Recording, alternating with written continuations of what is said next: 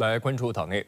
赖清德上任已经满2周呢，岛内舆论纷纷给他打差评，委员认为他的表现比蔡英文还差。而更令人不解的是，民进党当局在岛内当家还闹事，立法机构改革法案对抗愈演愈烈。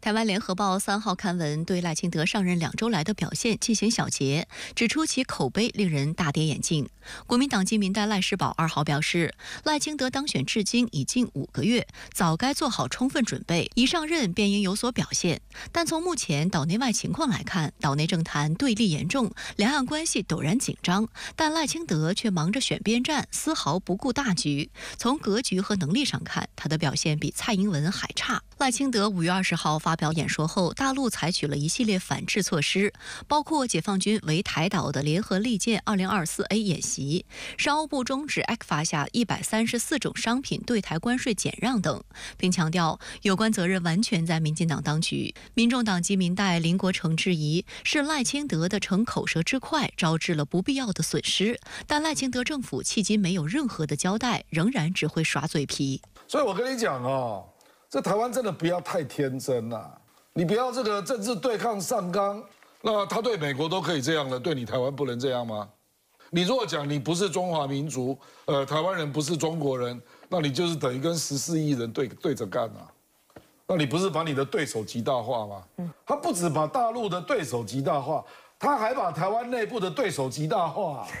怎么会有你这种天才？值得警惕的是，赖清德仍在加紧与外部势力勾连。据台媒报道，27家美国国防承包商组成的代表团3号窜台，6号将出席台美防务产业论坛，但全程保密。据知情人士透露，美国军火商在台期间将就无人机、军工产业等进行摸底，赖清德也将与之见面。据悉，美国太平洋陆战队前司令鲁德也将出席有关活动。台媒报道称，去年窜台的美国军火商有25家，今年多了2家，这与美方加大对台军售力度有关。据悉，这些窜台的美国军火商大部分都被大陆有关部门依法制裁，如洛克希德马丁、雷神、贝仪系统等，也有一些尚未列入大陆制裁名单的企业。例如无人载具军备制造商 Martech 公司。除此之外，美国会众议院4号还提出一项预算法案，包括向台湾地区提供5亿美元的军事融资，以及20亿美元的贷款和担保，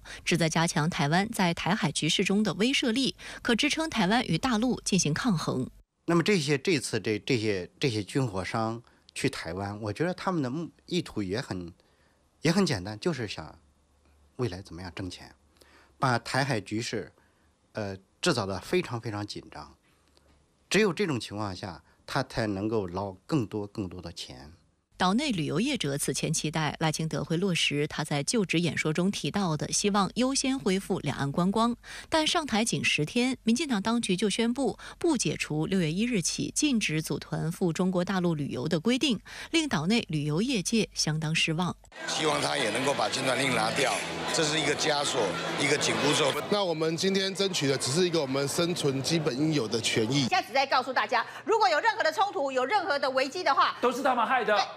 通通都是中国大陆害的，跟我赖清德520的就职演说没有关系，跟我这个民进党政府要进观光团组团到中国大陆去没有关系哦。现在只是在撇清责任，不是在解决问题。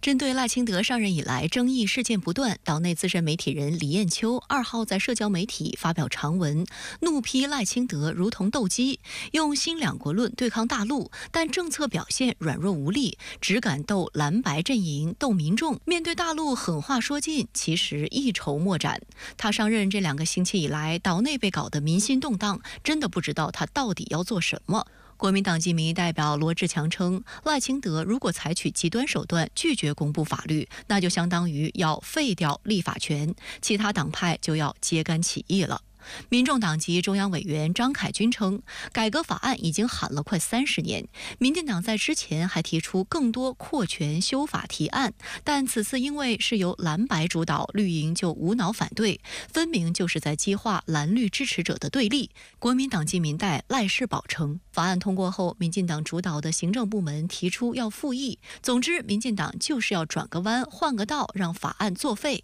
他直言，赖清德当局如此发展，最终只会走进死胡同。香港一传媒创办人、反中乱港头目黎智英和旗下的3间公司涉嫌串谋勾结外国势力，违反香港国安法案的审讯已经持续了近90天。控方当庭播放了多段视频证据，而在原定3号的庭审之前，黎智英的律师声称他浑身颤抖，需要看医生，而押后。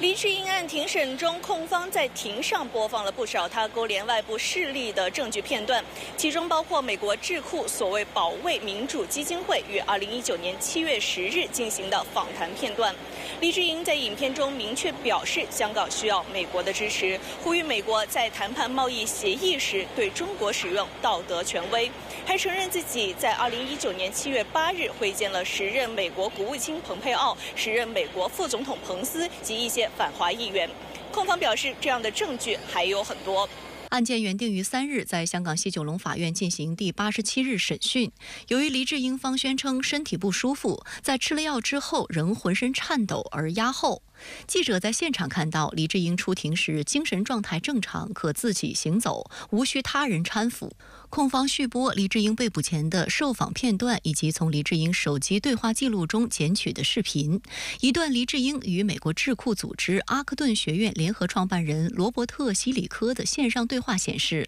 黎智英曾提及美国应利用疫情制裁中国，更称其为好做法。深圳卫视注意到，在5月27号的审讯中，控方播放了4条黎智英访谈节目的片段，嘉宾之一是末代港督彭定康。黎智英透露，他早年创立《1周刊》时认识彭定康，彭定康卸任后，两人一直保持联络。彭定康每次来港时，黎智英也会与其见面。两人在节目中煽动外国联手支持示威活动，以对抗和拖垮中国。控方公开资料显示，黎智英与美国的勾结缜密且复杂，通过其助手美国中情局前雇员建立起一条完整的美国政治人脉，还着手培养本地反中乱港势力，为其精心打造的国际线输送蓝草人才，并且多次在公开场合呼吁美国制裁香港，煽动香港舆论风向。而在黎智英被捕之后，美方曾多次联合不同势力向特区政府施压，均遭到中央政府和香港特区政府的严词驳斥。值得注意的是，就在黎智英此次出庭之前几天，香港高等法院3名法官依法对涉香港国安法案人数最多的一宗案件进行判决，其中14人罪名成立，另有2名被告被裁定罪名不成立。香港特区政府律政司就此向法庭提出上诉申请，另有31名被告在审前认罪。虽然香港高等法院的判决完全合理合法，但美方再次企图干预香港司法，声称因应上述裁决，对负责执行香港国安法的内地及香港官员实施新签证限制。香港特区政府随即对此表示强烈不满及谴责，批评美国的做法全属卑劣政治操作，强调特区对任何恫吓干预措施嗤之以鼻，会坚定不移履行维护国家安全的责任。在6月3号的外交部例行记者会上，发言人毛宁表示，美方有关行径公然干涉中国内政，违反国际法和国际关系基本准则。他还强调，香港事务纯属中国内政，不容任何外部势力干预。我们敦促美方切实尊重中国主权和香港法治，恪守国际法和国际关系基本准则，不得以任何方式插手干涉香港事务。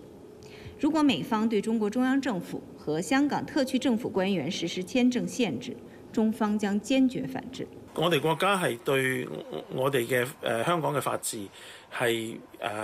好重視嘅，咁亦都係對我哋嘅制度嘅叫做自主性啦，係會有保護嘅。咁所以我哋嘅制度被人哋侵害嘅時候，或者被人抹黑嘅時候，咁我哋國家都係作出相應嘅反應，